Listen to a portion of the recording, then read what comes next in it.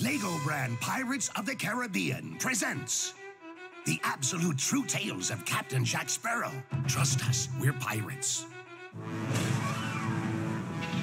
So there, Captain Jack Sparrow was, a prisoner aboard the Queen Anne's Revenge, faced by the woman he wronged. Also, there were, zombies.